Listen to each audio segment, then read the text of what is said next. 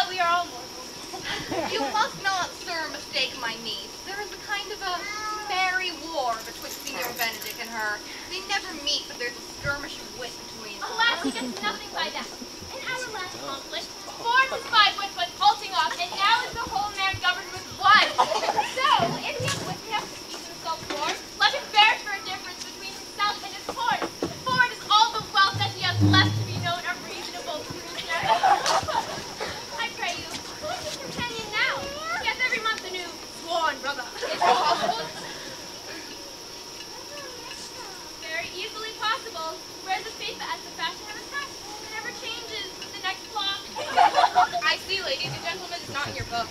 No. And where I would burn my studies.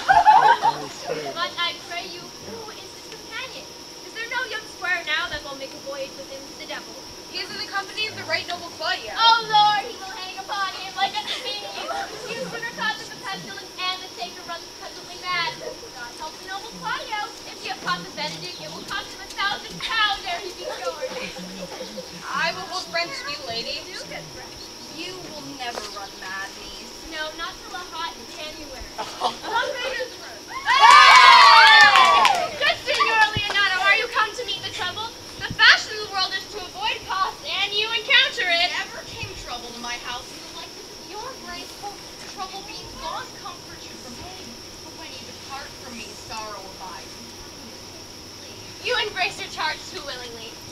I think this is your daughter? Her mother hath many times told me so. Were you in doubt, sir, that you asked her? Signor Benedict, no. Then you were a child. You have it full, Benedict. We may guess by this being what you are, a man. Surely the lady fathers herself. Be happy, lady, for you are like an honorable father. If Signor Leonato be her father, she would not wear his head on her shoulders for Messina, as like him as she is. I wonder that you will still be talking, Signor Benedict. Nobody marks you. What? My dear Lady Disdain, are you yet living? Is it possible Disdain should die while she had such meat to defeat it as Signor Benedict? Courtesy itself must avert to Disdain if you come in her presence. Then is courtesy a turncoat? But it is certain I am loved of all ladies, only you excepted. I would I could find it in my heart that I had not a hard heart, for truly I love none. A dear happiness to women. They would also have been troubled with a pernicious suitor. I thank God in my cold blood I love you humor for that. I'd rather hear my dog bark at a crow than a man swear he loves me. God, keep your ladyship still in that mind, so some gentleman or other shall scape a predestinate scratched face. Scratching could not make it worse, and for such a face as yours were. Well, you are a rare parent teacher. A bird of my tongue is better than a beast of yours. I would my horse had the speed of your tongue, and so good a continuer, but keep your way. In God's name I have done. You always end with a jade's trick. I know you will. Oh, that is the son of all, Leonato. Signor Claudio, Signor Benedict, my dear friend Leonato hath invited you all. I told him we shall stay here at least a month, and he heartily prayed that some occasion may detain us longer. And I dare swear he is no hypocrite, but prays in his heart. If you swear, my lord, you shall not be forsworn. Let me bid you welcome, my lord, being reconciled to the prince, your brother. I owe you all duty. I thank you.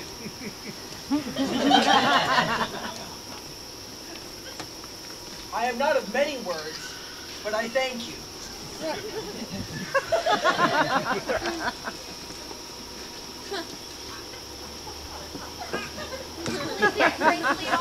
Your hand, Leonato. We will go together.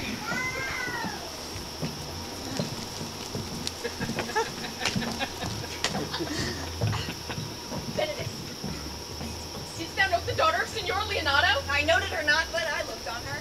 Is she not a modest young lady? Do you question me as an honest man should do for my simple, true judgment, or would you have me speak after my custom as a professed tyrant to their sex? No, I pray thee, speak in sober judgment. Why, if faith, methinks she's too little for a high praise, too brown for a fair praise, and too low for a great praise. Only this commendation I can afford her. Were she other than she is, she were unhandsome. But, being no other but she is, I do not like her. Thou thinkest I am the afford. I pray thee, tell me how thou likest her. Would you buy her that you inquire after her? Can the world buy such a jewel? Yea, and the case to put it into. But, speak you this, sad brow, come, in what key shall a man take thee to go into song? In mine eyes, she is the sweetest lady that ever I looked on. I can see, yet without spectacles, and I see no such matter. There's a cousin, and were she not possessed with such a fury, exceeds her as much in beauty as the 1st of May doth the last of December. But I hope you have no intent to turn husband, have you? I would scarce trust myself, though I'd sworn the contrary. Hero would be my wife. Is come to this? Will I never see a bachelor of 80 again? Go, to a face, thrust thy neck into a yoke, wear the print of it, and sigh away Sundays. Look, Don Pedro is returned to seek you. What have held you here that you follow not to Leonato's? I would your grace would constrain me to tell. I charge thee on my allegiance. Oh, you hear, Count Claudio? It would be as secret as a dumb man. I should have you think so, but my allegiance. Mark you this. On my allegiance. He is in love. Oh, with who now? This is your grace's part. Mark how short his answer is. With Hero, Leonato's short daughter. This is so word uttered. Like the old tale, my lord. It is not so, nor was not so, but indeed, God forbid it should be so. If my passion is that short, God forbid it should be otherwise. Amen, if you love her, for truly the lady is very worthy. You speak as to fetch me in, my lord. By my troth, I speak my thought. And in faith, my lord, I spoke mine. And by my 2 faiths and troths, I spoke mine. That I love her, I feel. That she is worthy, I know. That I neither feel how she should be loved, nor know how she should be worthy, is the opinion that fire cannot melt out of me. I will die in it at the stake. Thou wast never an obstinate heretic to the sight of beauty. And never could maintain his part but in the force of his will. That a woman conceived me, I bake her. That she brought me up, I likewise give her most humble thanks, but that I will have a wretched winded in my forehead, or hang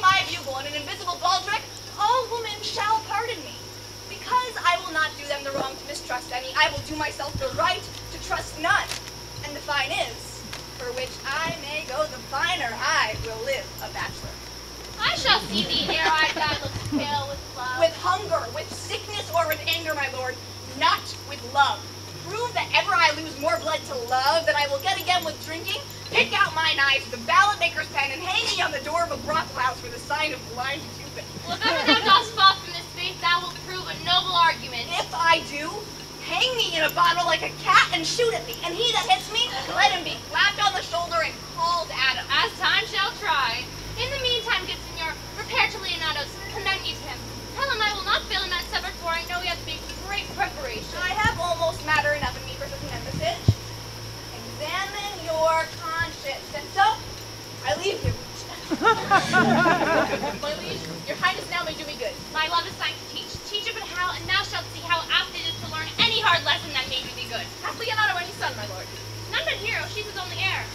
Dost thou affect her, Claudio? Oh, my lord, when you went onward on this ended action, I looked on her with a soldier's eye that likes but had a rougher task in hand than to drive liking to the name of love.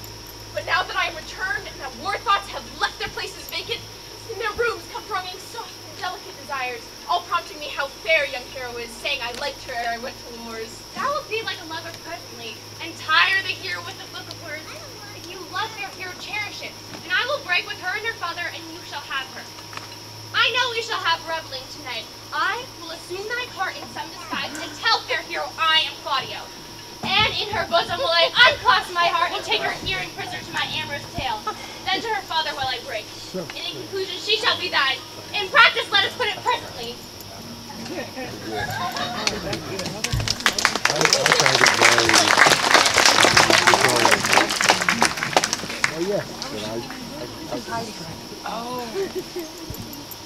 How now, brother? Brother, I can tell you strange news that you dreamt yet not of. Are they good? As the event stamps them, but they have a good cover. They show well outward. The Prince and Count Claudio walking in a thick pleased alley were thus much overheard by a man of mind. The Prince revealed to Count Claudio that he loved my niece, your daughter, and meant to acknowledge it this night in a dance. And if he found her accordant, he meant to take the present time by the top and instantly break with you of it. We will hold it as a dream till it appear itself. But I will acquaint my daughter with all, that she may be the better prepared for an answer. Peradventure, this is true. Go you and tell her of it. Cousins!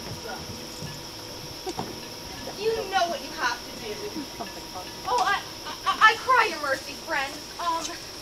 Go you with me, and I will use your skill. Good cousins, have care of the busy time.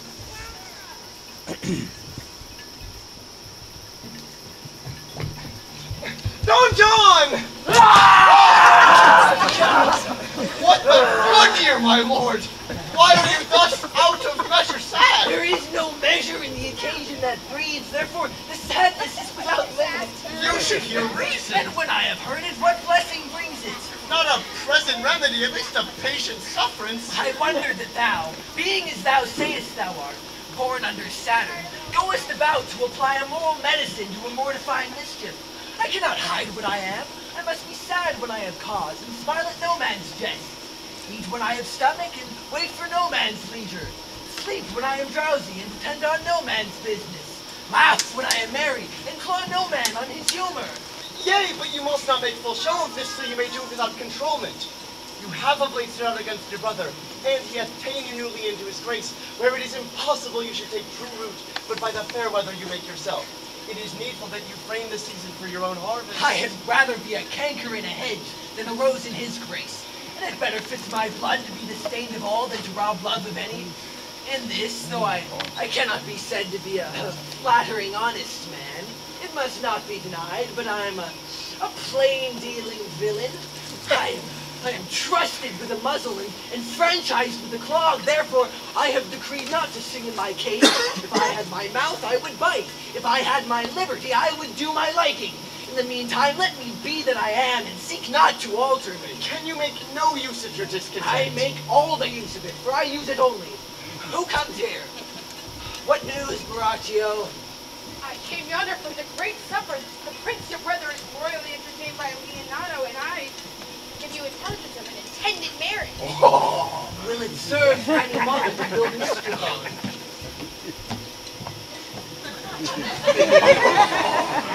What is he for a fool that betroths himself to unquietness? Mary, it is your brother's right hand. Oh, the most exquisite Claudio. He. A proper squire. And who? Which way looks he? Mary, on Hero, the daughter in the air of Leonardo. A very forward march. Jeez, how come you? Being entertained as a perfumer, I was smoking a musty room. Comes me, the Prince and Claudio, hand in hand in sad conference. I whipped me behind the arras, and there I heard it agreed upon that the Prince shall rule Europe for himself. Upon obtaining her, give her to Count Claudio! Come, let us thither. This may prove food to my displeasure. That young startup hath all the glory of my overthrow. If I can cross him in any way, I bless myself every way. You are both sure and will assist me. To the death, my lord. Let us to the great supper. Their cheers, the greater that I were subdued. Oh, would the cook were a mime. Shall we go through what's to be done? We'll wait upon your lordship. Yes.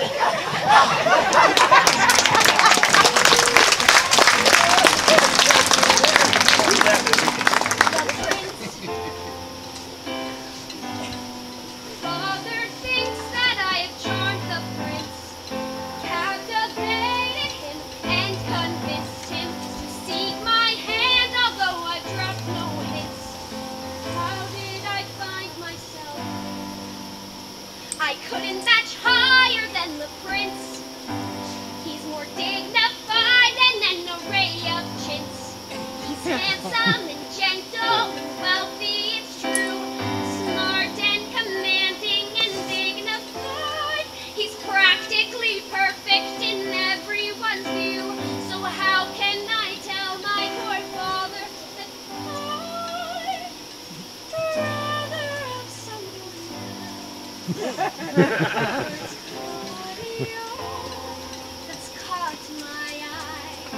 Everybody knows it, but how can I deny such a powerful man as the prince?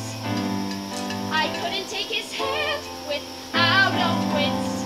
I'd have to go and give my soul a rinse. But how can I say no to the prince?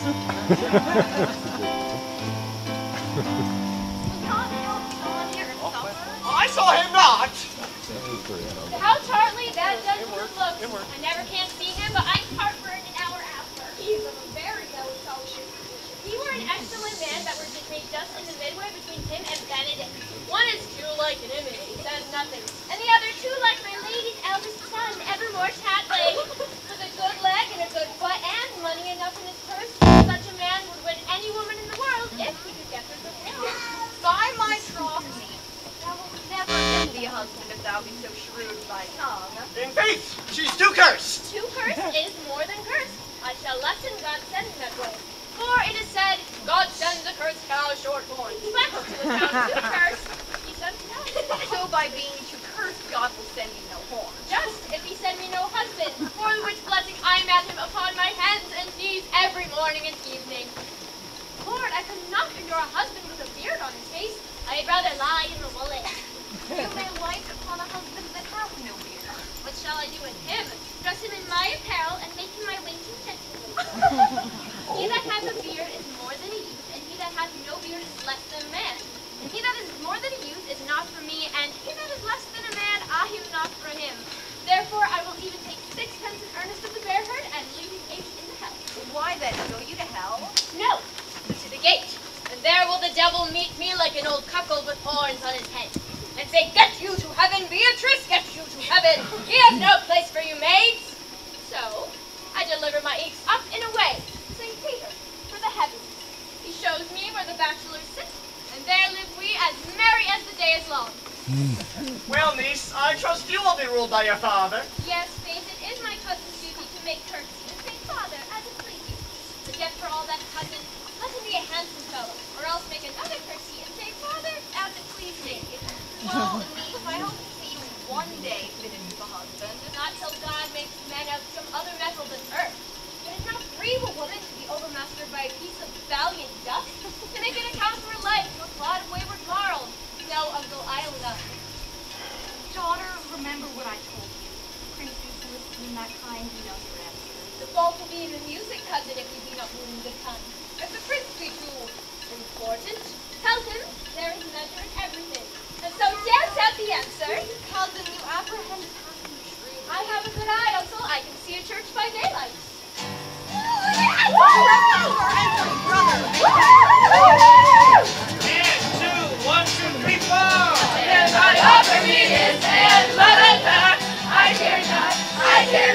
I am not a mystery hooking hot. I will take your hand for this flight.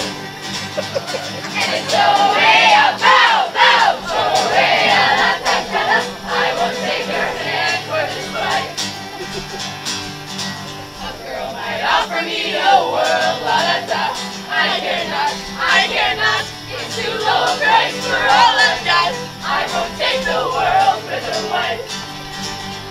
And so away a bow, bow, away a la ta ta ta. I will take the world for the wife.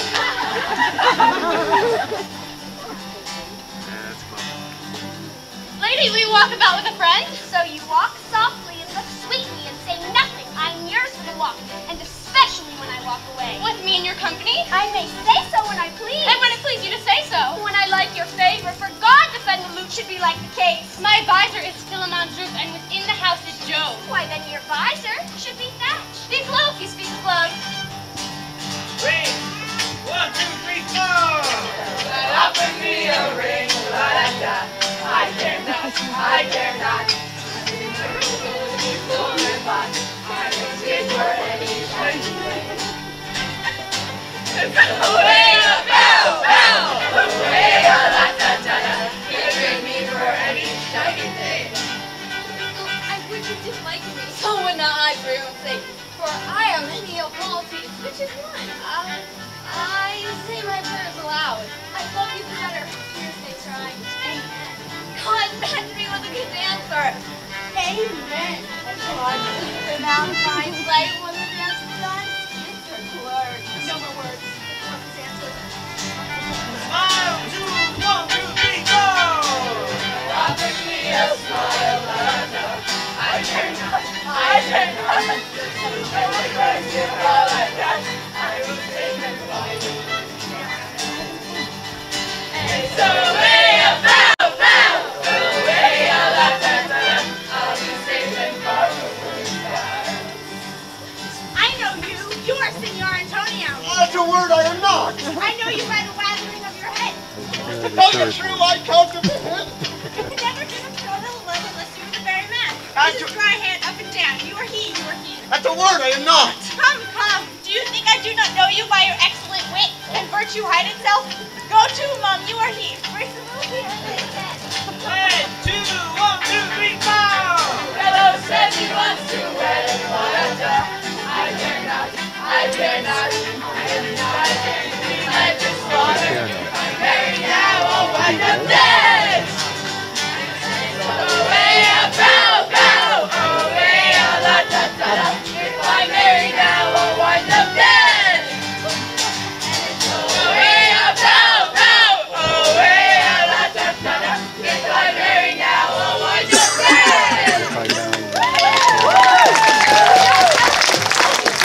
No, you shall pardon me. Nor will you tell me who you are. Not now.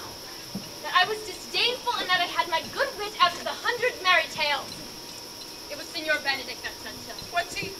I am sure you know of him well enough. Not I, believe me. Has he never made you laugh? I pray you, what is he?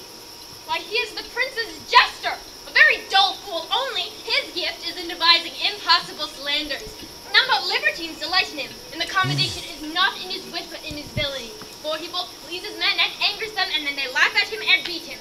I'm sure he is in the fleet. I would he had boarded me. When I know the gentleman, I'll tell him what you say. Do. He'll but break a comparison or two on me, which peradventure not marked a laugh that strikes him into melancholy. Then there's a partridge with a save. The fool will have no supper that night. He must follow the leader. In every good thing. Sure, my brother is Emperor's son Hero, and hath to run his father to break with him about it. The ladies follow her, and but one visitor remains. And that is Claudio. I know him by his bearing. Are you not Signor Benedict? You know me well. You are very close to my brother in his love. He is enamored on Hero. I pray you dissuade him from her. She is no equal for his birth. You may play the part of an honest man in it. How know you he loves her? I heard him swearing affection. Try to. He swore to marry her tonight. Come, let us to the banquet. Thus answer I in the name of Benedict, but hear these ill news with the ears of Claudio. 'Tis certain so, the prince woos for himself. Friendship is constant in all other things, save in the office and affairs of love. Therefore, let all hearts in love use their own tongues. Let every eye negotiate for itself, and trust no agent. For beauty is a witch, against whose charms faith melteth into blood. This is an accident of hourly proof, which I mistrusted not. Farewell, therefore, hero. Count Claudio? Yea, the same. Come, will you go with me? Whither? Even to the next willow, for the prince hath got your hero. I wish him joy of her. Why, that's spoken like an honest drover to the self-bullocks. Did you think the prince would have served you thus? I pray you leave me. Oh, you strike with a blind man. 'Twas the boy that stole your meat, and you'll beat the post. If it will not be, I'll leave you.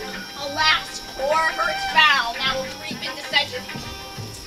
How? That my lady Beatrice should know me and not know me. The prince is fool.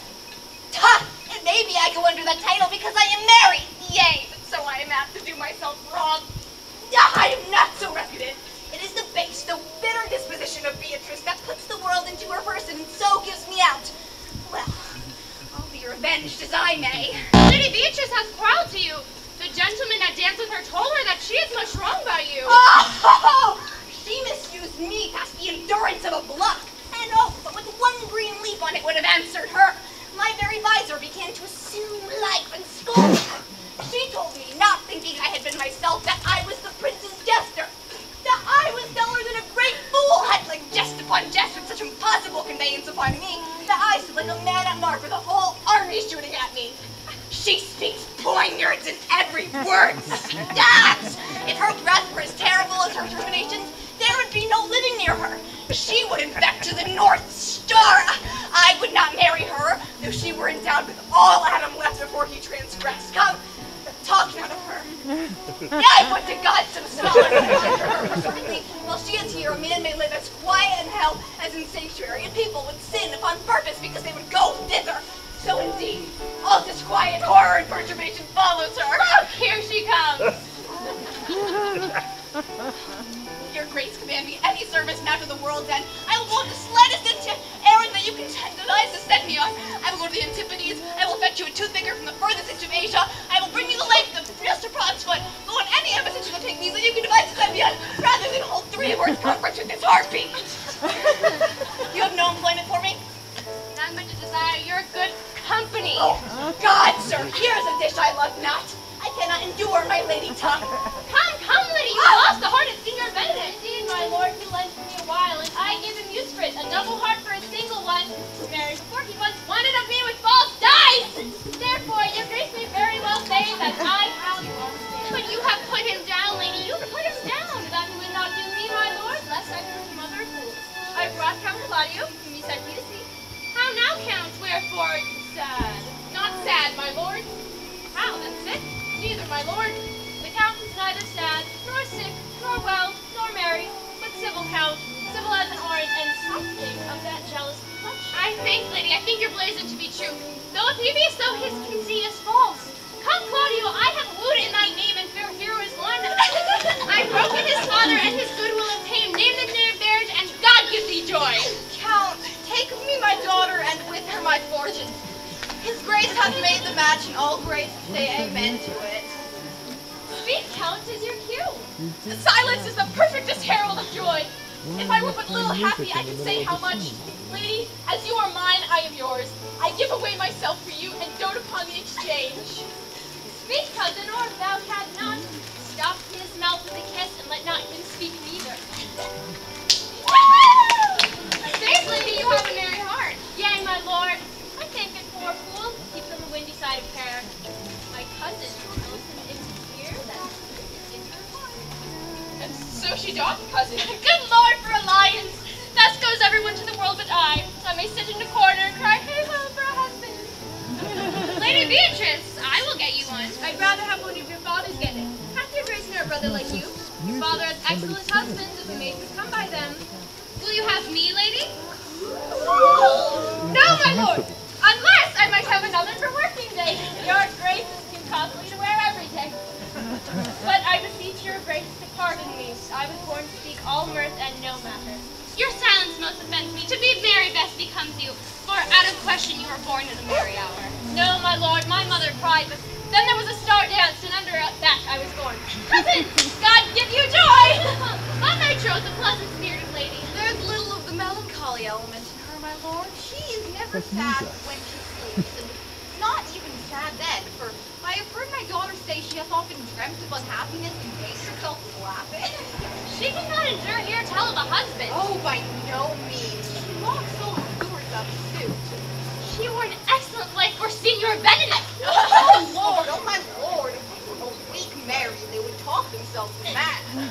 Cousin Claudia, when mean you go to church? Tomorrow, my lord. Time goes on crutches to love have all his rights. Not till Monday, my dear son, which is hence a just 7 nights.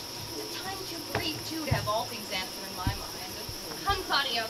You shake your head at so long a breeding, but I warn thee, the time shall not go dully by us. I, in this interim, will undertake one of Hercules' labors, which is to bring Signor Benedict and Lady Beatrice into a mountain of affection. The one with the other. I would fain have it a match. And if you three will minister such assistance as I will give you direction. My lord, I am for you, though it cost me 10 nights' watch. Yes. And I, my lord. And you, true gentle hero? I will do any modest office, my lord, to help my cousin to a good husband. And Benedict is not the most unhopefullest husband I know. Thus I praise him. He is of proved valor, confirmed honesty. I will teach you how to humor your cousin into falling in love with Signor Benedict.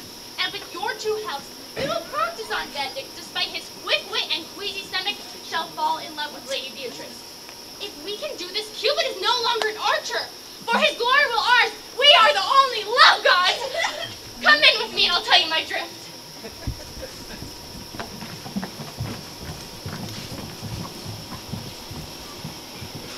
It is so! The Count Claudio shall marry the daughter of Leonardo.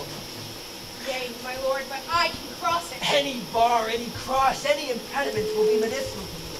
I am sick in displeasure to him, and whatsoever comes athwart his affection ranges evenly with mine. How canst thou cross this marriage? Not honestly, my lord, but so covertly that no dishonesty shall appear in me. Show me briefly how. I think I told your lord how much I am in favor of Margaret, the lady gentlewoman's hero. I remember. I can, at any unseasonable instant of the night, appoint her to look at her lady's chamber window. What life in that is to be the death of this marriage. The poison of that lies you in your temper. Go you to the prince your brother. Spare not to tell him that he had wronged his honor in marrying the renowned Claudio, whose estimation mightily hold up to a contaminated stale, such as one is hero. What proof shall I make of that? Proof enough to misuse the prince, to vex Claudio, to undo hero, and kill Leonardo. Look you any further? Only to despite them will I endeavor anything. Go then. Find your brother and find me a neat place to meet them. Tell them that you know that hero loves me. And for the love of your brother, his love, and your friend's reputation, who is thus like to be covered with the semblance of a maid that you have discovered thus. Offer them instances which are no less likelihood than to see me at her window, and here we call Margaret hero, and bring them into this the very night before the intended wedding. For in the meantime, I will so fashion the matter that hero shall be absent, and there shall appear such seeming truth of hero's disloyalty that jealousy shall be called assurance, and all preparations overthrown. Grow this to what adverse issue it can. I will put it in practice. Be cunning in the working this, and thy fee is 1,000 ducats. Be you so constant in your accusations, and my cunning shall not shame me. I will presently go learn their day of marriage.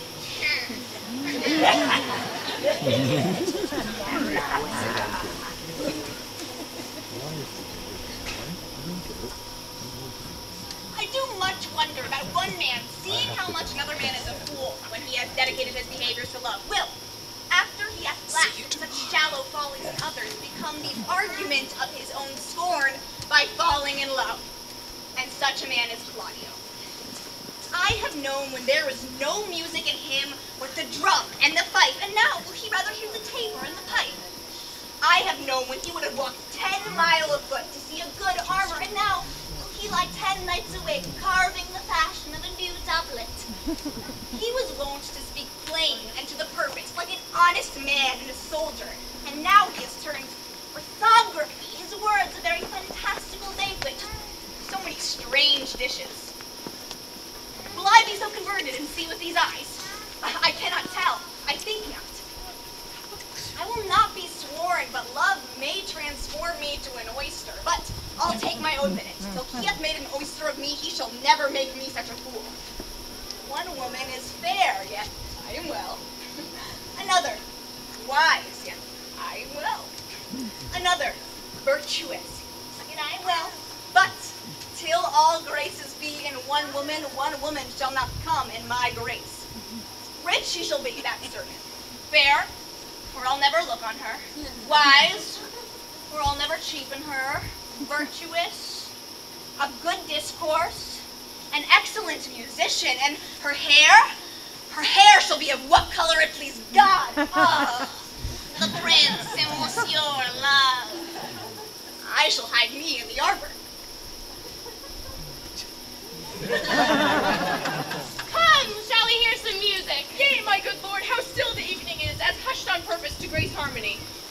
See where Benedict hath hid himself? Oh, very well, my lord. The music ended will fit the kid fox with a pennyworth. Come, Balthazar and Lady Beatrice, we'll hear that song again. My lord, tack not too bad voice to slander music any more than once. That is the witness still of excellency.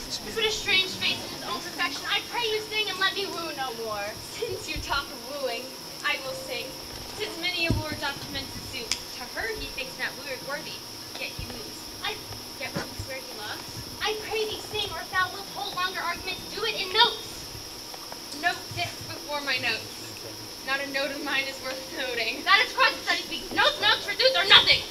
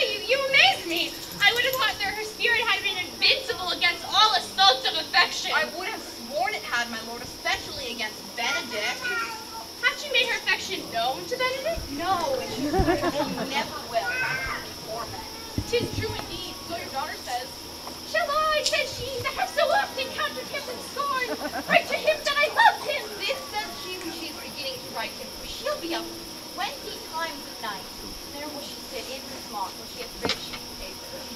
Can I just have a sheet of paper? I remember a pretty jest your daughter told us of. Oh, and she had read it and was reading it over and found Beatrice and Benedict between the sheets. Oh, she tore the letter into 1,000 halfpence, railed at herself that she should be so immodest to write to one she knew would flout her. I measure him, says she, by my own spirit, for I should flout him if he writ to me. Yea, though I loved him, I should. Then, down upon her knees she falls, weeps, sobs, beats her heart, tears her hair, prays, curses. Oh, sweet Benedict, God give me patience! She doth indeed, my daughter tells all. This ecstasy has so much overborne her, my daughter is sometimes afraid she will do a grievous injury to herself. It is very true. It were good that Benedict knew of this by some other, she will not discover it. To what end he would make but a sport of it and torment the poor lady worse? And he would have wrongs to hang him, for she is an excellent, sweet lady, and out of all suspicion she is virtuous, And she is exceedingly wise! in all things but loving Benedict. Oh, my lord, wisdom and blood combating in so tender a body, we have 10 proofs to 1 that blood hath the victory. I am sorry for her. Would she bestow this dotage on me, I would have daffed in all the respects and made her half myself. I pray you tell Benedict of this and see what he has to say. Were it good, thank you. Hero thinks surely she will die, for she said she will die if he love her not, and she will die if he woo her, and she will die if ere she make her love known, rather than she will bate one breath of her accustomed crossness. She doth well. If she make tender of her love, 'tis possible he'll scorn it. For the man, as we all know, hath a very contemptible spirit. He is a very proper man, He hath indeed a good outward happiness. before God and in my mind very wise, He doth indeed show some sparks that are like wit. and I take him to be valiant. Well, I'm sorry for your niece. Shall we seek Benedict of it and tell him of her love? Never tell him, my lord, let her wear it out with good counsel. Nay, that's impossible. She may wear her heart out first. Well, I'm sure we'll hear further of it from your daughter. Let it cool a while. I love Benedict well, and I would wish that he would modestly examine himself and see how unworthy he is. Such a good lady! My lord, will you walk? Dinner is ready. If you do not dote on her upon this, I will never trust my expectation. Let us send her to get him for dinner! This can be no trick! The conference was sadly bored. They have the truth of this from Hero, and they seem to pity the lady. It seems her affections have their full bent. Oh, love me! Why, it must be requited. I hear how I am censured. They say I will bear myself proudly if I perceive the love come from her. They say, too, she will rather die than show any sign of affection. I did never think to marry. I must not seem proud. Happy are they who cure their distractions and put them to mending. They say the lady is fair. 'Tis a truth, I can bear them witness. And virtuous, 'tis so, I cannot reprove it.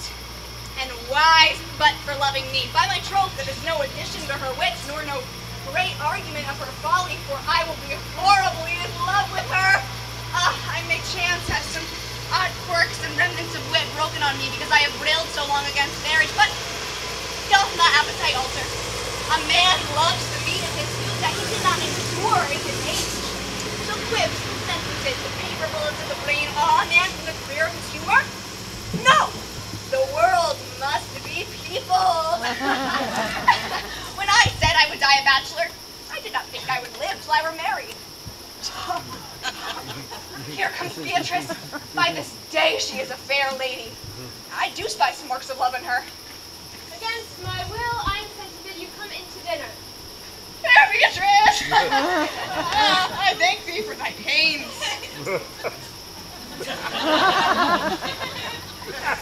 I took no more pains for those things than you take pains to thank me. You If take it had been painful, I would not have come. pleasure then in the message? Yea, just so much as you may take upon a knight's point and choke a doll withal. Your stomach, senor, fare you well. Ha! Against my will, I am sent to bid you come to dinner.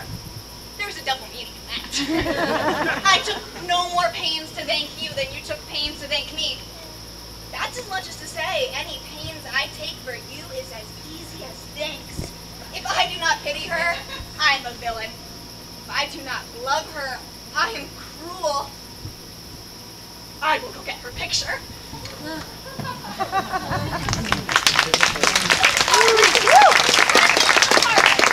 shalt thou find thy cousin Beatrice proposing with the Prince and Claudio. Whisper her ear and tell her I and Ursula walk in the orchard, and our whole discourse is all of her. Say that thou overheardst us, and bid her steal into the pleached bower to listen our propose. This is thy office, fare thee well in it, and leave us alone. Oh, may you come, I warn you presently. Now, Ursula, as we do trace this alley up and down, our talk must only be of Benedict. When I do name him, let it be thy part to praise him more than ever man did merit.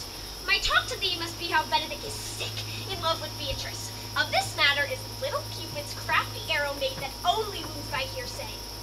Now begin, for look where Beatrice like a lapwing runs close by the ground to hear our conference. The pleasant angling is to see the fish, caught with her golden oars the silver stream, and greedily devour the treacherous bait. So angle we for Beatrice, who even now is couched in the woodbine coverture. Fear you not my part of the dialogue. Then go near her, that her ear lose nothing of the false sweet bait that we lay for it. No, truly, Ursula, she is too disdainful. Spirits are as coy and wild as haggards of the rock. But are you sure that Benedict loved Beatrice so entirely? So says the prince and my new troth lord. And did they bid you tell her of it, madam? They did entreat me to acquaint her of it, but I persuaded them. If they loved Benedict, to let him wrestle with affection and to never let Beatrice know of it. Why did you so? Doth not the gentleman deserve as full as fortunate a bed as ever Beatrice shall couch upon? Oh, God of love, I know he doth deserve as much as may be yielded to a man, but nature never framed a woman's heart of prouder stuff than that of Beatrice. Disdain and scorn ride sparkling in her eyes, misprizing what they look on, and her wit values itself so highly that to her all matter else seems weak. She cannot love, nor take no shape nor project of affection. She is so self-endeared. Sure, I think so. And certainly it were not because she knew his love, lest she'll make sport at it. Why, you speak truth. I never yet saw a man how wise, how noble, young, how rarely featured, but she would spell him backwards. If fair face, she would swear the gentleman should be her sister. If slack, why nature drawing of an antic made a foul blot. If tall, a lay still-headed. If low, an agate very vilely cut. So she turns every man the wrong side out, and never gives to truth and virtue that which simpleness and merit purchaseth.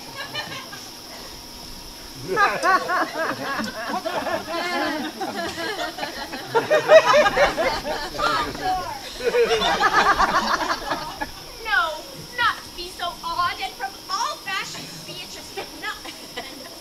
But who dare I tell her so? If I should speak, oh, she would mock me out of myself, press me to death with wit. Therefore, let Benedict like covered fire consume away his sighs, waste inwardly. It were a better death than die with mocks, which is as bad as die with tickling. Yet tell her of it. Hear what she will say. No, rather I will go to Benedict and counsel him to fight against his passion. And truly I'll devise some honest slanders to save my cousin's one doth not know how much an ill word may employ in liking. Oh, do not do your cousin such a wrong. She cannot be so much without true judgment, having such a swift and excellent wit as she is prized to have. As for if he was so rare a gentleman as Signor Benedict, He is the only man always except my dear Claudio. I pray you speaking to my fancy, Signor Benedict, shame, bearing, argument, and valor,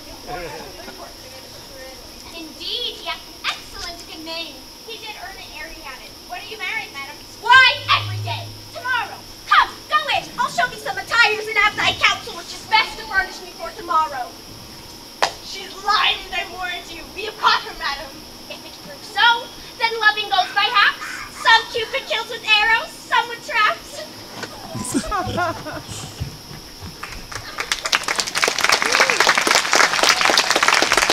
Fire is in mine ears. Can this be true?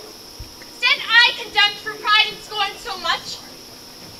In attempt to fare well, in maiden pride adieu. No glory lives behind the back of such. And Benedict, love on, I will requite thee, taming my wild heart to thy loving hand. If thou dost love, my kindness will incite thee to bind up our loves in a holy band. For others say thou dost deserve, and I believe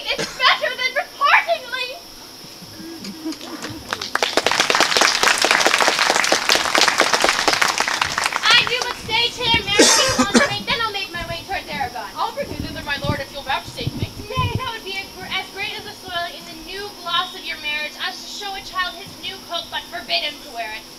I will only be bold with Benedict, for from the crown of his head to the sole of his foot he is all mirth.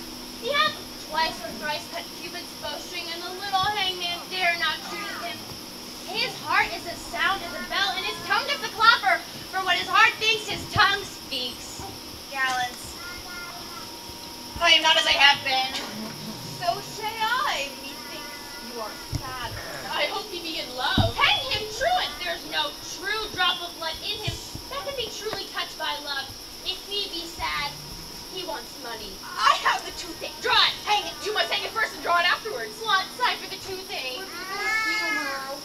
Well, everyone can master a grief, but he that has it. Yet say I, he is in love. There's no appearance of fancy in him, unless it be fancy that he has some strange disguises. If he be not in love with some woman, there is no believing old signs. Has any man seen him at the barber? No, but the barber's man hath been seen with him. Indeed, he looks younger than he did by the loss of the beard. Oh, he rubs himself with civet. Can you smell him out by that? Oh, that's as much to say the sweet youth's in love. The greatest note of it is his melancholy. And when does he want to wash his face? Nay, what paint himself, in which I hear what they say of him? Nay, but his jesting spirit, which is now crept into a lute string and now governed by stops. That tells the heaviest tale. Conclude. He is in love. Nay, but I know who loves him. As do I. I warrant one who knows him not. Yes, and his ill conditions, and in despite of all, dies for him. She shall be buried with her face upward. Yet this is no charm for the toothache.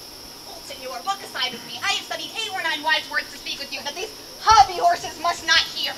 All my life to break with him about Beatrice. Tis even so. Hero and Margaret have by this played their parts with Beatrice, and then the two bears will not bite one another when they meet. My lord and brother, God save you! Good evening, brother.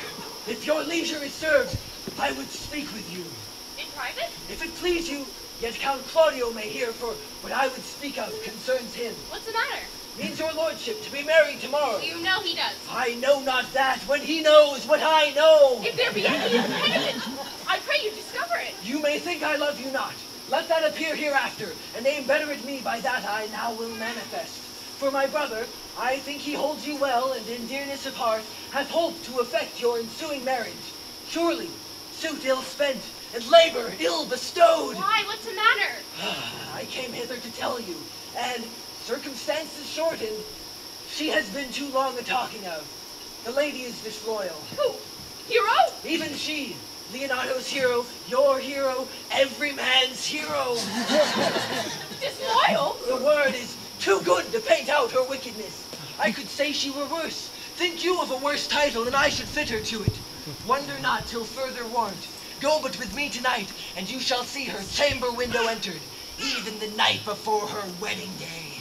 If you love her, tomorrow wed her, but it would better fit your honor to change your mind. May this be so? I will not think it. If you dare not trust that you see, confess not that you know. If you will follow me, I will show you enough, and when you have seen more and heard more, proceed accordingly. If I see anything tonight why I should not marry her, tomorrow in the congregation where I should wed, there will I shame her. And as I woo to obtain with her, I will join with thee to disgrace her. I will disparage her no farther till you are my witnesses. Bear it coldly but till midnight, and let the issue show itself. Oh, day untowardly turned! Oh, mischief strangely thwarting! Oh, plague right well prevented! And so will you say when you have seen the sequel. You may look upon me and wonder, where is his heart? You may set upon me, tear asunder my malicious art. Would not be blamed for taking aim at my estate. I have nothing left to gain from pushing my hungers under a festive veneer to make it disappear. So I'll tear the world apart. You have done well. Have you managed to sell them? Like a sorcerer casting a spell. Let's send these boys off to hell. Come havoc and mayhem, lead us to joy. These simple boys are credulous toys. Havoc and mayhem, Let us repay them! The cruel sights, the loss of rights that followed our fights. This is gonna be good.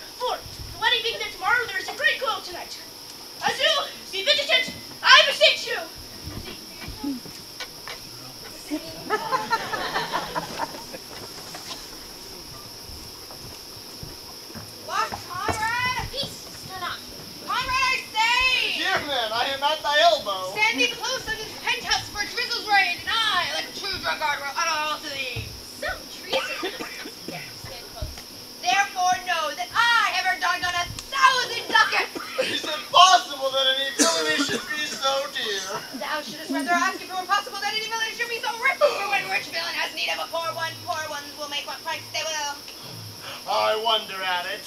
Thou shows art unconfirmed, and knowest that this fashion of a doublet or a hat or cloak is nothing to a man. Does thou hear somebody? No, 'twas the vein on the house.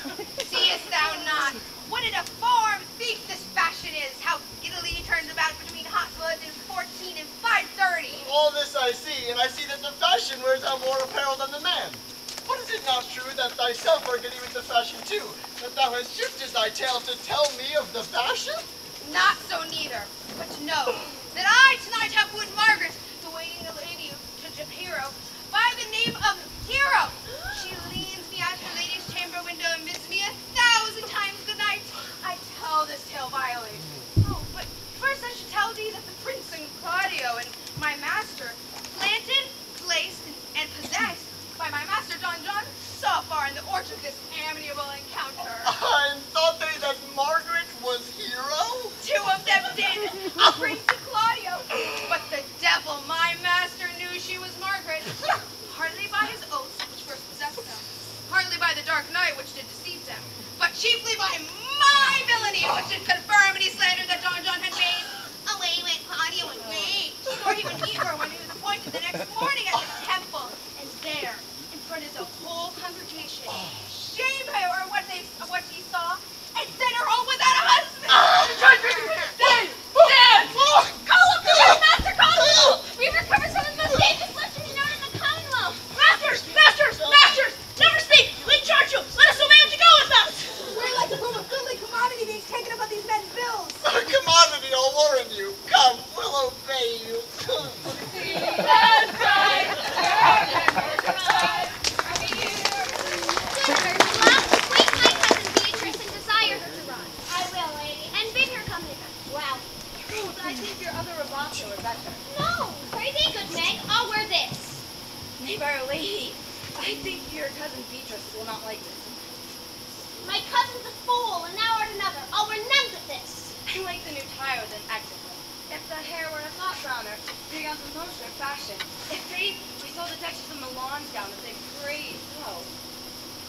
Seems they say. And my troth is a nightgown in respect of yours. Cloth of gold, cut, lace of silver, of pearls, tongue sleeves, side sleeves, and skirt underborne with a bluish tinsel. But for fine, quaint, graceful, excellent fashion, it was with pent on. God give me joy to wear it, for my heart is exceeding heavy. You'll be heavier soon by the weight of a man. By upon thee, art not ashamed? Of what, lady? Of speaking honorably? Is marriage not honorable in a beggar? Is your lord not honorable without marriage? I think you'd rather have me say, saving your reverence, a husband. But that thinking, do not rush to speaking. I'll offend nobody. Is there any harm in the heavier for a husband? None, I think none, and be the right husband and the right wife. It is light and not heavy. My lady Beatrice, here she comes. Good morrow, cuz. Morrow, sweet hero. Why, how now do you speak in the same tune, and out of all other tune, you think? Oh, collapse in the light of love, which goes without a burden. You sing it and I'll dance it. You light a love with your heels. Then, if your husband has stables, you'll see he shall lack no bond. Oh, legitimate construction. I scorn that with my heels. Inside of what, cousin? Time you were ready. By my troth, I am exceedingly ill, hey-ho! These gloves the Count sent me, they are an excellent perfume. I'm stuffed, cousin, I cannot smell. A maid? And stopped? There's goodly catching up cold. Oh, God help me, God help me! How long have you professed apprehension? Ever since you left it, stop not my wit becoming rarely. It is not seen enough, you should wear it in your cap. By my troth, I am sick. Get you some of this distilled. Arduous benedictus, and hold it to your heart. It's the only thing for a calm. There thou prickest her with a thistle. Benedictus! Why, Benedictus? You have some moral in this Benedictus? Moral? No, by my troth, I have no moral meaning. I meant plain only thistle. You may think perchance that I think you are in love. But our lady, not the fool to think what I list, nor I list not to think what I can, nor indeed I cannot think. If I were to think my heart down of thinking that you are in love, that you will be in love, that you can be in love, yet Benedict, with such another, and now has he become a man, he swore he would never marry, and yet in the spite of his heart, he eats his meat without grudging. And how you may be converted. Oh, I know not. But methinks you look with your eyes with other women too. What case is this that thy tongue speaks? Not to false gallop. Madam, withdraw. The prince, the count, Signor Benedict, Don John, and all the gallants of this town have come to fetch you to church. Help to dress me, good cuz, good Meg, good Ursula. What would you with me, honest neighbors? Mary, sir, I would have some confidence if you which discerns you nearly. Read, I pray you, receive busy time with me. Mary, that it is, sir. Yes, in truth, it is, sir. What is it, my good friend? Good man, Burgess, sir, speaks a little off the matter. An old man, sir, and his wits are not so blunt as God help I would desire they were, but in faith, honest as the skin between his brows.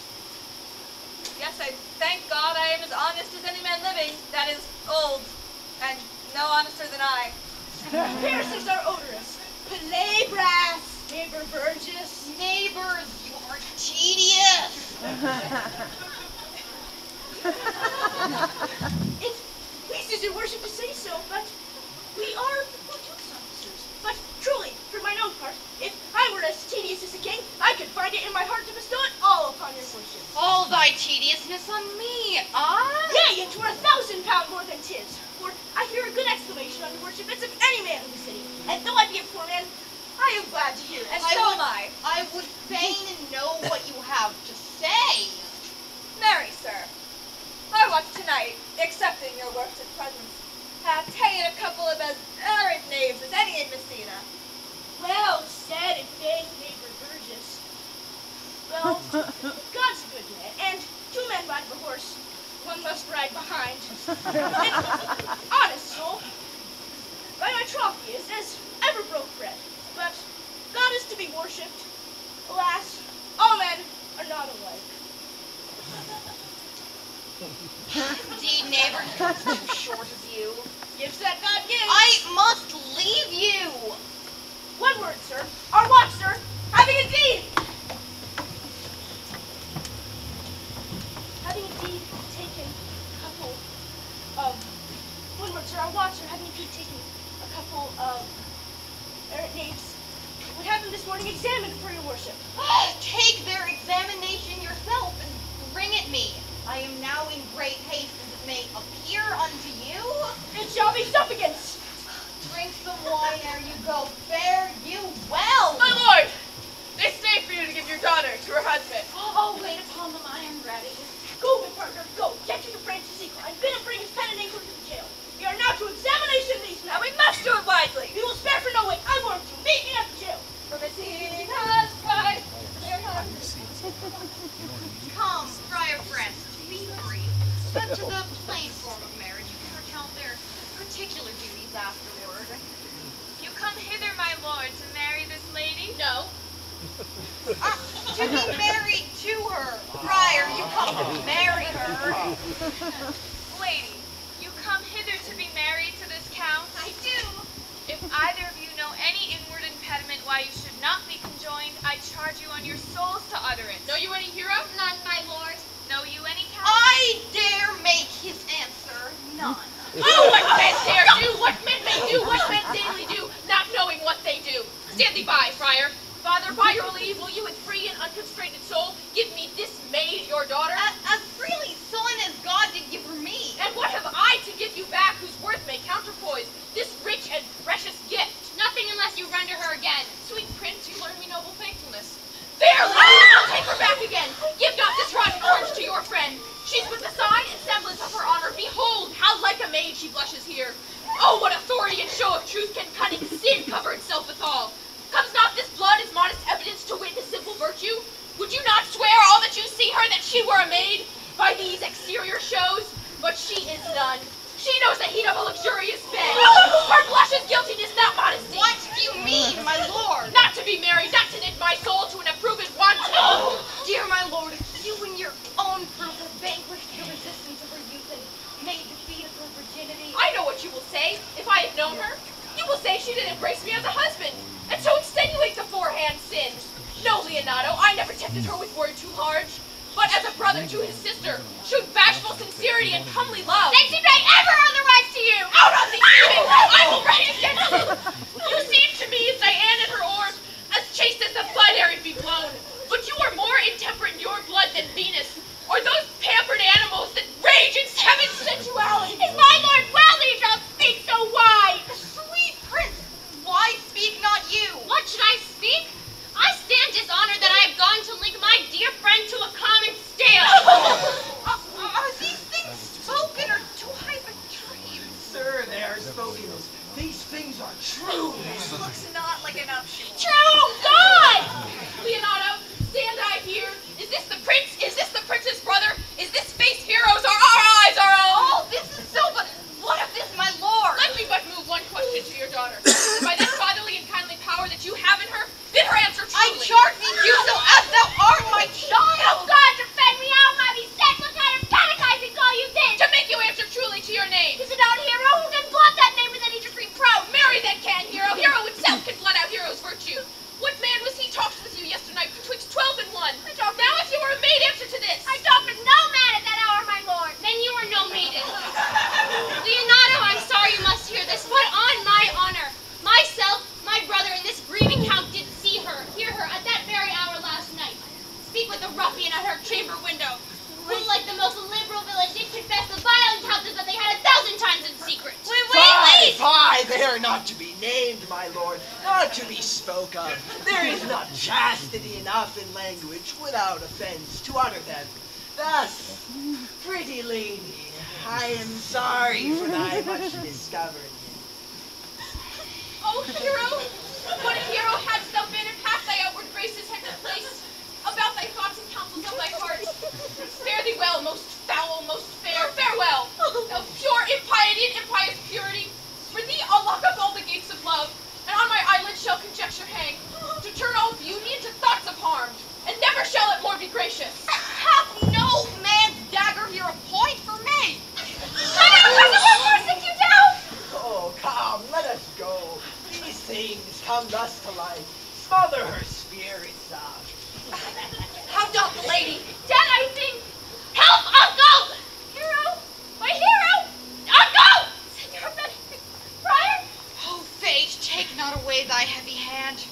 Death is the fairest cover for her shame that may be wished for. Oh no, cousin Hero.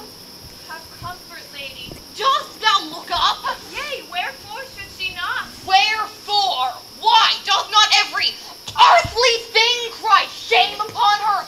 Could she here deny the story that is printed in her blood? Do not live, hero. Do not ope thine eyes. Did I think thou wouldst not quickly die? Thought I thy spirit was stronger than thy shame. Thyself would on the rearward of reproaches strike at thy life. Grieved I had but one.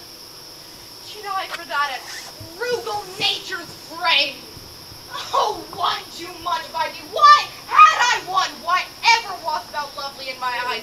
Why had I not with charitable hand of a beggar's issue at my gate who smircheth thus and mired with infamy? I might have said, no part of it is mine. This shame derives itself from unknown Lord. Mine! Mine I loved, mine I praised, and mine that I was proud on. Mine so much that I myself was to myself not mine. Valuing of her, why she fallen into a pit of ink that the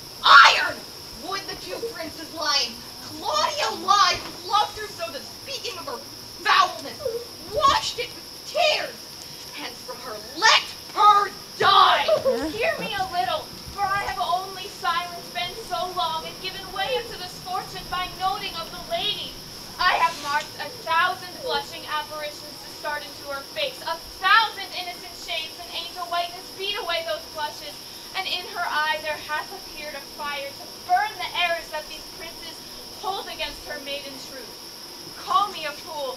Trust not my reading nor my observations, which with experimental field oath warrant the tenor of my book. Trust not my age, my reverence calling, nor divinity of this sweet lady lie here guiltless under some fitting error. Fire, this cannot be. Thou seest all the grace she hath left. She will not add to her damnation a sin of perjury. She denies it not. Why seekest thou to cover with excuse that which appears here in proper nakedness? Lady, what vanity you are accused of? They know that you accuse me. I know none. If I know more of any man alive than that which maiden modesty doth warrant, let all my sins lack mercy. Oh, my father, prove you that any man converse with me in hours unmeet, or that I yesternight maintain the change of words with any creature. Refuse me, hate me, torture me to death. There is some strange misprison in the princes. The two of them have the very bent of honor. If their wisdoms be misled in this, the practice of it lives in John the Bastard, whose spirits toil in frame of villainies. I know not. If they speak but truth of her, these hands shall tear her. If they wrong her honor, the proudest of them shall well hear of it. Pause a while and let my counsel sway you in this case. Your daughter here the prince has left for dead. Let her a while be secretly kept in, and publish it that she is dead indeed. Maintain a mournful ostentation, and on your family's old monument hang mournful epitaphs, and do all rites that appertain unto a burial. Mary, this well carried on her behalf shall change slander to remorse. That is some good. She dying, as it must be so maintained upon the instant she was accused, shall be lamented, pitied, and excused of every hearer. For it so falls out that what we have we prize, not to the worth whilst we enjoy it, but being lacked and lost, why then we rack the value. Then we find the virtue that possession would not show us whilst it was ours. And so will it fare with Claudio.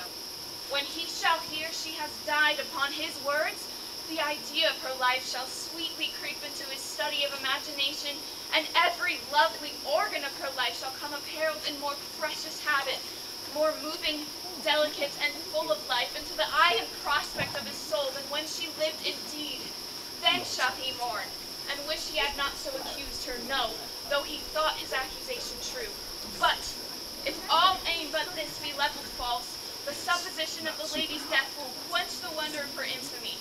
And if it sort not well, you may conceal her, as best befits her wounded reputation, in some reclusive and religious life, out of all eyes, minds, tongues, and injuries. Signor Leonardo, let the friar advise you, and though you know mine inwardness and love is very much unto the prince and Claudio, yet by mine honor I will deal with this as secretly and justly as your soul should with your body. Being that I flow in grief, small wine may lead me. 'Tis well consented. Presently away. Come, lady, die to live. This wedding day perhaps is but prolonged. Have patience and endure.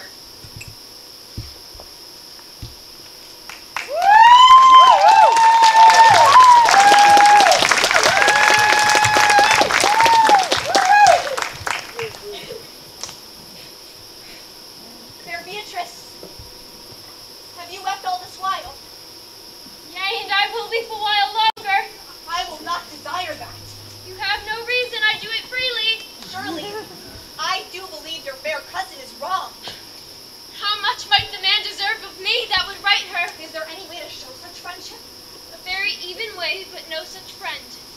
May a man do it? It is a man's office, but not yours.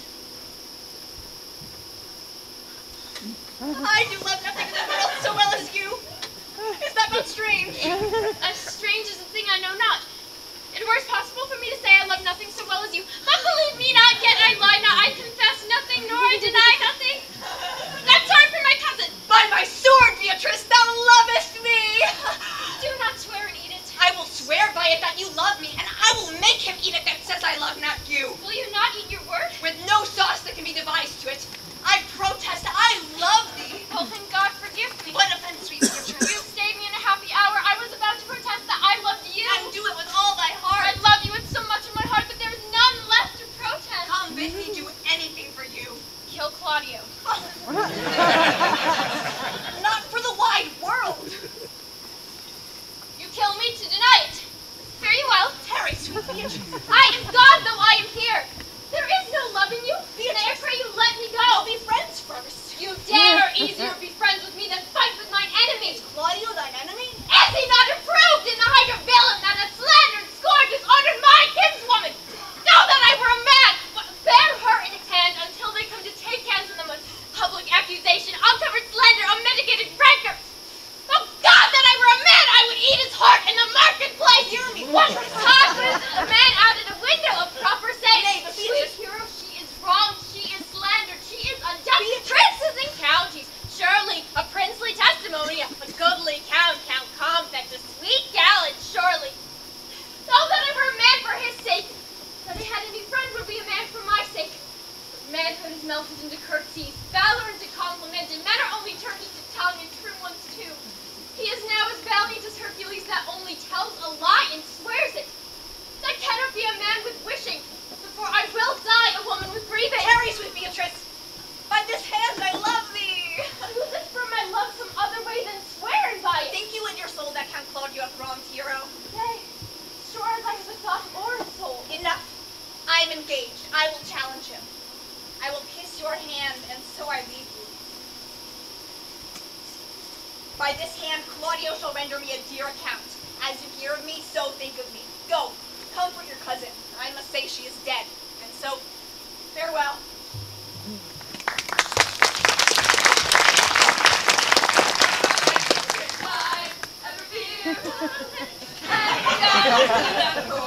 Every tree, the streets with lyres and cheese, so that you can sleep in peace.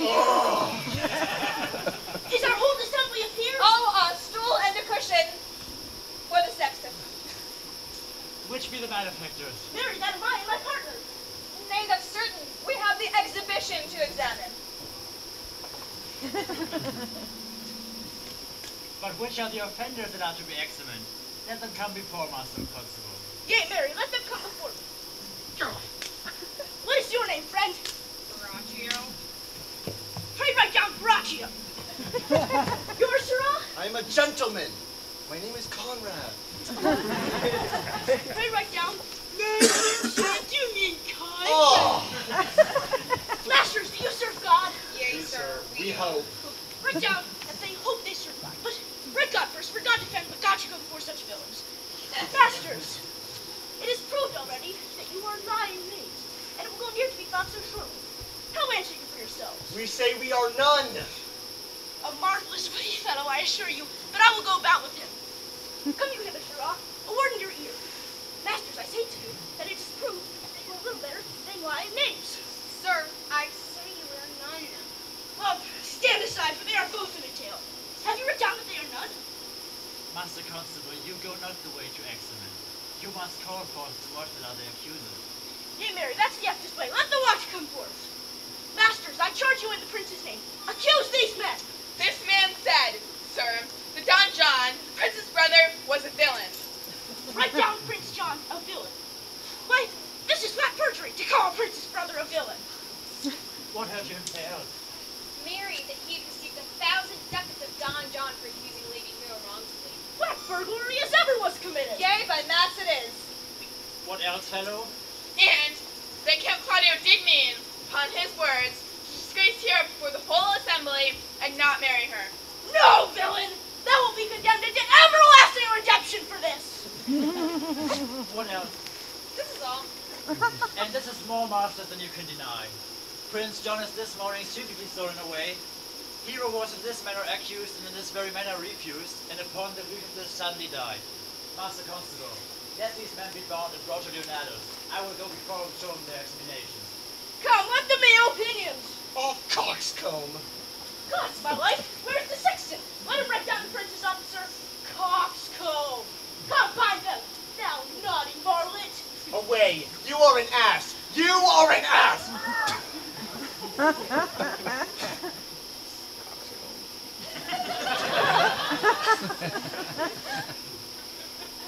Dost thou not suspect my place? Dost thou not suspect my years?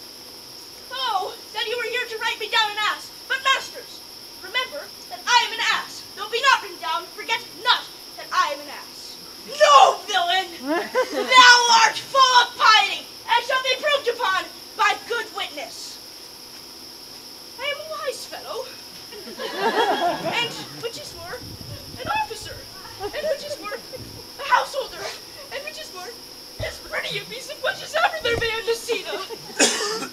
And rich fellow, go to. And a fellow that hath had losses. And one that hath had 2 gowns, and everything handsome about him. Bring him away! Oh! Anyone here to write me down this?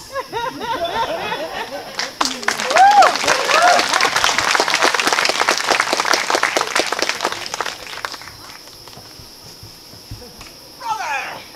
If you go on thus, you will kill yourself, and 'tis not wisdom thus to second grief I against pray yourself. thee, seize thy counsel. What falls into thine ears is profitless as water in a sin. Give not me counsel, nor let no comforter delight mine ear. Such a one whose wrongs do sit with mine. Bring me a father that so loved his child, whose joy for is overwhelmed like mine. Bid him speak of patience. Measure his woe, the length and breadth of mine, as thus for thus, and every strain for strain, and every branch, lineament, shape, and form.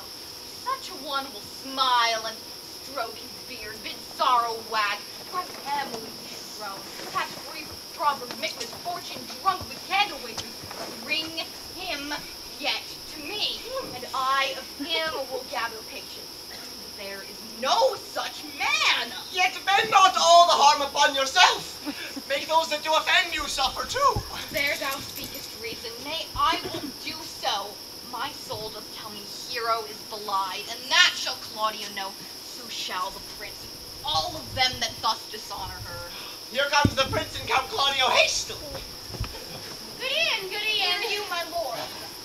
We have some haste, Leonato. Some haste, my lord, will fare you well. Are you so hasty? Now will all is one. Nay, do not quarrel with us, good old man. If he could right himself with quarreling, some of us would lie low. Who wrongs me? Mary, thou dost wrong me, thou dissembler, thou! Nay, never lay thy hand upon thy sword, I fear thee not. Mary, beshrew my hand if it should give your age such cause of fear. Faith, my hand meant nothing to my sword. Tush, tush, man, never fleer and jest at me. I speak not like a doter nor a fool, for the privilege of age to brag what I had done being young, or what I would do were I not old. No, Claudio, to thy head! Thou hast so wronged my innocent child and me. I am forced to lay my reverence by gray hair, bruise of many days, to challenge thee to trial of a man. I say thou hast belied my innocent child. Thy splendor hath both through and through her heart, and she lies buried with her ancestors. Own that you were never scandalous, save this of hers, framed by thy villainy. My villainy? Thine, Claudio, thine, I say. You say not right, old man. My lord, I'll prove it on his body if he dare despite nice fences, active practices, May of youth, and bloom of lustihood. Away, I will not have to do with you. Canst thou so daff me? Thou hast killed my child. Thou killest me, boy, thou shalt kill a man. He shall kill 2 of us, and men indeed. But that's no matter, let him kill 1 man first. Win me and wear me, let him answer me. Come, follow me, boy, come, sir boy, come, follow me. Sir boy, I'll whip you from your foining fence, nay, as I am a gentleman, I will. Brother! Content yourself. God knows I loved my niece, and she is dead, slandered to death by villains that dare as well answer a man indeed as I dare take a serpent by his tongue. Boys, thieves, braggarts, jacks, milksops! Brother Anthony! Hold your content! What, man? I know them, yea, and what they weigh, down to the utmost scruple, scambling, outfacing, fashion-longing boys that lie and cog and flout, deprave and slander, go antically, and show outward hideousness, speak of 6 words that they might hurt their enemies if they durst, and this is all. But, Brother Anthony! Content yourself! Do not you meddle! Let me deal in it! Ah! Gentlemen both, I will not wake your patience. My heart is sorry for your daughter's death, but on my honor, she was charged with nothing but what was true and very full of My lord, my lord.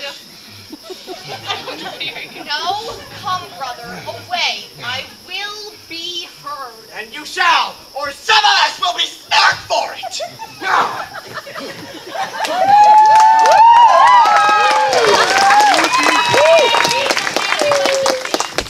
Senor, what news? Good day, my lord. My lord, you are almost come to part, almost to pray. We had like to have had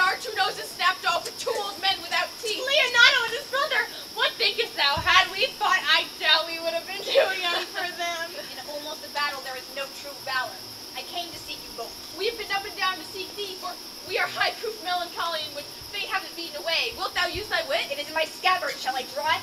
Dost thou hold thy wit by thy side? Never any did so, though very many have been beside their wit. I will bid thee draw as we do the minstrels. Draw to pleasure us. As I am an honest man, he looks pale. Art thou sick or angry? You are a villain. I'm just not. I will make it good. How you dare, when you dare, with what you dare. Do me right, or I will protest your cowardice. You have killed a sweet lady, and her death shall fall heavy on you. Let me hear from you. I will meet with thee, so I may have good cheer. Fare you well, boy. You know my mind. My lord, for your many courtesies, I thank you. I must discontinue your company. Your brother, the bastard, hath fled from Messina. You among you have killed a sweet and innocent lady. For my lord Blackbeard there, he and I shall meet. Until then, peace be with him. He is in earnest, In most profound earnest, and I'll warrant thee for the love of Beatrice. and hath challenged thee. Most sincerely. Did he not say my brother was fled? Jesus Christ, your heart and worship fly, ever hear and tell us to the Lord. Oh, my brother dead bound for us, shall one? Hearken after their offense, my lord. Officers, what have these men done? Very, sir, they have verified unjust things. Moreover, they have spoken untruths. Secondarily, they are slanderers. Sixth, and lastly, they have lied, lady. And to conclude, they are lying knaves. First, I ask thee what they have done. Thirdly, I ask thee why they are committed. And sixth and lastly, what you lay in their charge. Why are, gentlemen, who have you offended that you are thus bound to your answer? This learned constable is too cunning to be understood. I pray you, what is your offense? Sweet prince, let me go no further mine answer. Do you hear me? Let this count kill me. For I perceived it in your very eyes. What your wisdoms could not discover, these shallow fools have brought to light. And in the night overheard me confessing how John incensed me to slander Lady Hero. How you brought to the orchard and saw me court Margaret in Hero's cloth. How you disgraced her when you should marry her. My villainy they have upon record, which I'd rather she with my death than repeat over my shame. Lady Hero's death is upon mine, and my master's false accusations, and briefly I desire nothing but to warn the villain. Runs this speech not like iron through your blood? I have drunk poison whilst he uttered it. Did my brother set thee to this? Yea, and paint me richly. He is composed and braved of treachery and fled upon this villainy. Sweet hero, now my image doth appear in the rare semblance that I loved at first. Come, find them. By this time, our sexton hath performed Signor Leonardo. And, masters, do not forget to specify what time and place shall serve, that I am an ass. Here comes the master, Signor Leonardo, and the sexton too. Which is the villain? Let me see his eyes, and when I note another like him, I may avoid him. Which of these is he? If you should know your wronger, look on me. Art thou the slave that with thy breath hast killed mine innocent child? Yea, even I alone. No, not so, villain, thou beliest thyself. Here stand a pair of honorable men. The third is fled, had a hand in it. I thank you, princes, for my daughter's death, recorded among your high and worthy deeds. 'Twas bravely done, if we think you of it. I know not how to pray your patience, yet I must speak. Choose to revenge yourself, and pose me to what penance your invention can lay upon my sin. Yet sinned I not, but in mistaking. By my soul nor I, to satisfy this good old man, I would bend under any heavy weight that he'll enjoin me to. I cannot bid you bid my daughter live. That were impossible. But I pray you both, possess the people in Messina here, how innocent she died. And if your love can labor aught in sad invention, hang an epitaph upon her tomb, and sing it to her bones. Sing it tonight. Tomorrow morning, come you to my house. And since you could not be my son-in-law, be yet my nephew. My brother hath a daughter, almost the copy of my child that's dead. Alone is heir to both of us. Give her the right who should have given her cousin, and so dies my revenge. Noble sir, your overkindness doth wring tears from me. I do embrace your offer and dispose, for henceforth of poor Claudio. Tomorrow then I will expect your coming. Tonight I take my leave. This naughty man shall face to face be brought with Margaret, who I believe was packed in all this wrong, hired to it by your brother. No, by my soul she was not, nor knew not what she did when she spoke. spoke to me, but always hath been just and virtuous in all that I do by her. Moreover, sir, which is indeed is not under my glass, the plaintiff here, the defendant, did call me ass! I must say, Joe, ought to be remembered in his punishment. Pray you, examine him upon this point. I thank thee for thy care and honest pain. Why, your worship speaks like a most faithful and reverend youth, and I praise God for it. There's for thy pain. God save the foundation! Go! I discharge thee of thy prisoner, and I thank thee. I leave an errant knave with your worship, which I beseech your worship to correct yourself for the example of others. God keep your worship. I wish your worship well. God restore you to health. I humbly give you leave to depart, and if a merry meeting may be wished, God prohibit it. Come to the neighbor!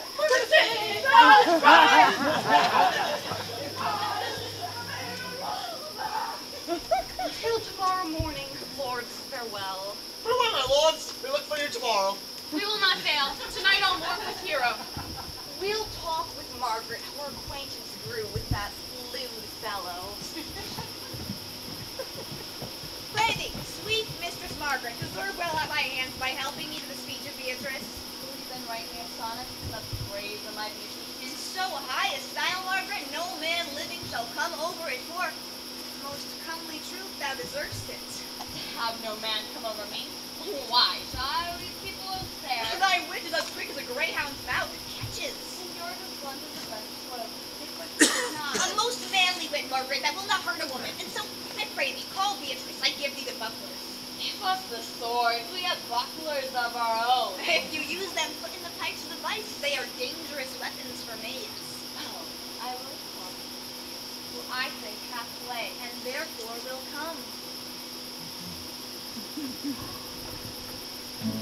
God of love, that sits above and knows me,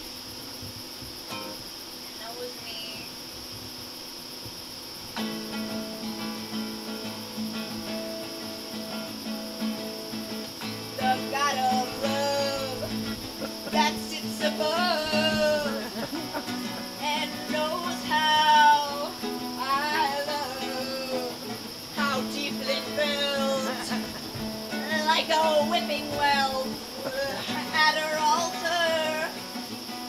I melt. I can't do this. I'm falling apart.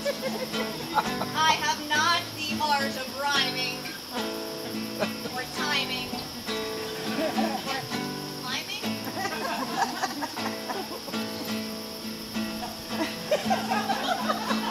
Like Cupid's bow, his swift arrow. My heart now knows what love is. What once was scorn has turned to horn of joy, not mourning. Covetousness? This is not my battle. These are not my wits. All my thoughts are poison. All these rhymes are terrible. What you should know, Beatrice. Beyond doubt, I love you.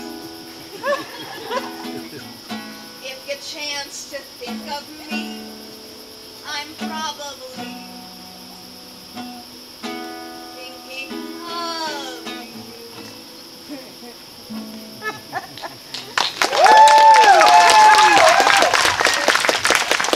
Sweet Beatrice, wouldst thou come when I called you? Yea, senor, and depart when you bid me. Oh, stay but till then. Then is spoken, fare you well now. And yet, ere I go, let me go with that obtained, which is what no one hath passed in the king of Claudia. Only foul words, and thereupon I will kiss you.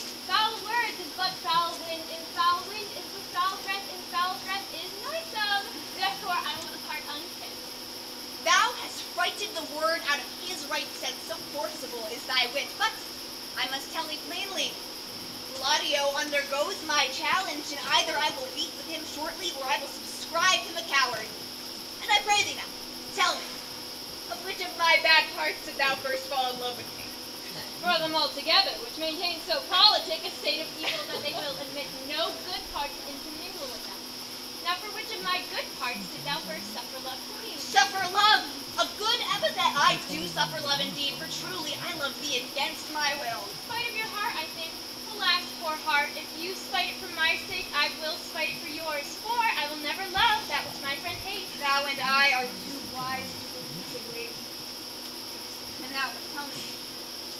your cousin? Very ill. And how doth you? Very ill too. Serve God, love me, and men. And there will I leave you too, for here comes one in haste. Madam, come to your uncle. Yonder both boy at home. It is proved my lady hero has been both of these keys. Since Claudio rightfully accused and gone down off their wall and is letting gone. Will you come presently? Will you go hear this news, Signor? I will live in thy heart, die in thy lap, and be buried in thine eyes. And moreover, I will go with thee to thy uncle's.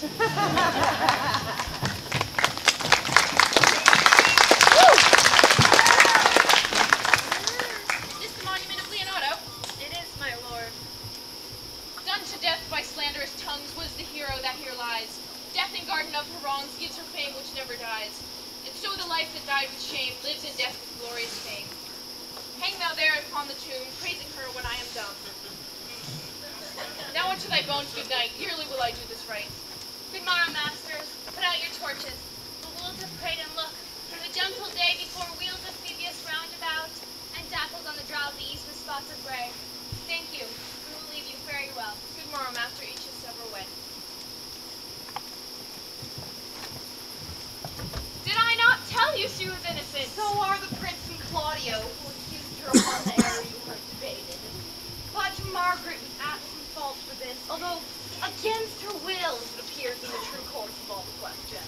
Well, I am glad that all things sort so well. And so am I, being else by faith enforced to call young Claudio to a reckoning for it. Well, daughters, and you gentlewomen all, withdraw into the chamber by yourselves, and when I send for you, consider mass. The prince has promised by this hour to visit me. You know your office, brother. You must be father to my brother's daughter and give her to young Claudio. Which I will do with confirmed countenance. Brother! I must entreat your pains, I think. To do what, Signor? To find me, or undo me, one of them. Signor Leonardo. Truth it is, good Signor, your niece doth regard me with an eye of favor. That I my daughter lent her. 'Tis most true. And I do with an eye of love requite her. The sight whereof I think you had from me, from Prince and Count Claudio. But what's your will? Your answer, sir, is enigmatical. But for my will, my will is your good will to stand with ours this day to be conjoined in the state of honorable marriage, in which, good friar, I shall desire your help. My heart is with your liking. And my help. Here come the Prince and Claudio. Good morrow, Prince. Good morrow, Count. Are you yet determined today to marry with my brother's daughter? Call her forth, brother. Here's the friar ready. Which is the lady I must seize upon? The same is she, and I do give you her. Why then she's mine. Sweet, let me see your face. No, that you shall not. Not before you take her hand before this friar and swear to marry her. Why then give me your hand before this holy friar. I am your husband if you like of me. And when I lived, I was your other wife. And when you loved, you were my other husband. One hero died defiled, but I do live, and as I do live, I am a maid. Former hero, hero that is dead! She died, my lord, but whilst the slander lived. All this amazement can I qualify. When after the holy rites are ended, I'll tell you largely of fair hero's death. Meantime, let wonder seem familiar, and to the chapel let us presently. Soft and fair friar. Which is Beatrice? I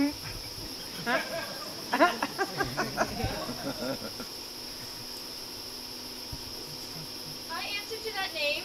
What is your will? Do not you love me? I know no more than reason. The prince, your uncle, and Claudio have been to see you. They swore you did. Do not you love me? Troth, no more than reason. Why then my cousin Margaret and Ursula are much deceived, for they did swear you did. They swore you were almost sick for me. They swore you were well nigh dead for me. Tis no such matter. You do not love me? No, surely, but in friendly recompense. Come, cousin, I am sure that you love the gentleman. And I'll be sworn upon that he loves her.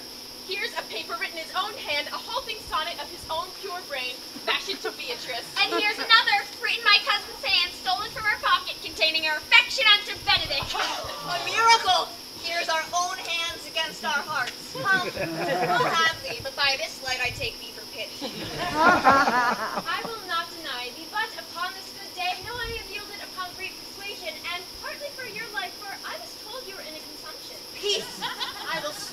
mouse. How doth Bendick married man? I'll tell thee what, Prince. In brief, since I do purpose to marry, I'll think nothing to any purpose that the world can say against it. And therefore, never flout at me for what I have said against it. For man is a giddy thing, and this is my conclusion. For thy part, Claudio, I did think to have beaten thee, but since thou art like to be my kinsman, live unbruised and love my cousin. I had well hoped thou wouldst have denied, Beatrice, that I might have cudgeled thee out of thy single life, to make thee a double dealer, which out of question thou wilt be if my cousin do not look exceeding narrowly to thee. Come, we are friends. Let's have a dance ere we are married, that we may lighten our hearts and our lives feel. We'll have dancing afterward. First the backward. Therefore, strike up, pipers! Oh, Prince, thou art sad. Get thee a wife, get thee a wife. There is no staff more reverent than one sits with a horn. My lord! My lord! Your brother John was taken in fight. I brought his armed men back to Messina. Think not on him till tomorrow. I'll devise grave punishments for him. Strike up, pipers!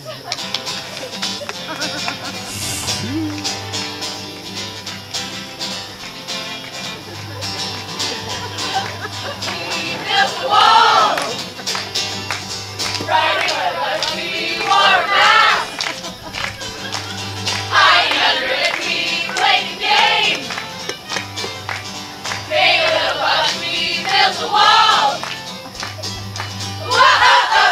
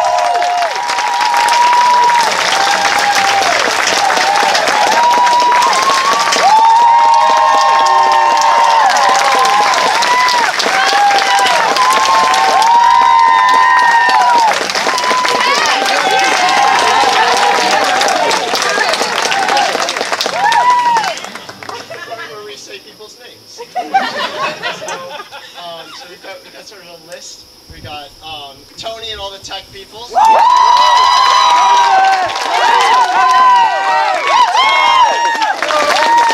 and Morgan with the music.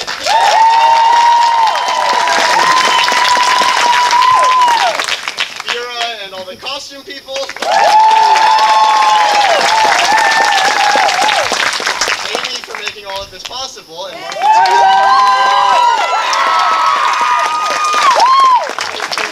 for Lillian, because she's our director.